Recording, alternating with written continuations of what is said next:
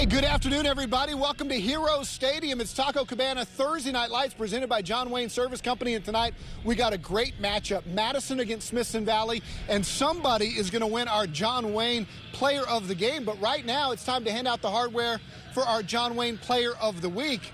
Drum roll, please. It was a close vote, but this week's winner is Mike Chandler II out of Judson. He got 41% of the vote after a fantastic performance in the Rockets' big win over Wagner in the Hammer Bowl. And joining me live is Don Rackler, president of the John Wayne Service Company. Don, take it away. All right. Well, it's our pleasure to be here again. And of course, we have a big winner this week.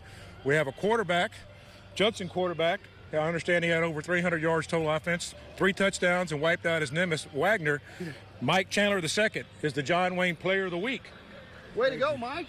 Congratulations. Thank you. Appreciate it. What does this mean for you? It means a lot, but, I couldn't do it without my teammates, the O-line and our running backs opening up the passing game and our receivers, of course, catching it. Coach Rodney Williams, you've had Mike now for 2 years. Tell us a little bit about him. Oh, it's just been an honor just being able to coach a guy of his caliber and seeing how much he's progressed from last year to this year and knowing that we still got a lot of work to do, so we're looking for some good things in the future. Well, no pressure, but you guys are still ranked #1 in our TNL Top 10. And, Don, I know this is important for the John Wayne Service Company to be a part of the community like this. Absolutely, it sure is. And, we're proud to do that. And also thanks to all the players, the team, the alumni, and everybody went out and voted.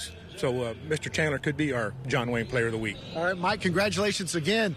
Hey, we got a good matchup, as we told you. Here it is. It's Madison and Smithson Valley tonight here at Heroes. We'll have the kickoff for you live. The only place you can watch high school football on TV, the CW35. Also around town tonight, we've got Jay and Brennan at Gus, Taft and Clark over at Ferris, and Sam Houston takes on Wagner over at Rutledge Stadium. Now, we'll have highlights of all those games at 10 o'clock right here on News 4, but there's only one place you can watch live local high school football. That's the CW35 with Thursday Night Lights coming up at 7 o'clock. We'll be right back.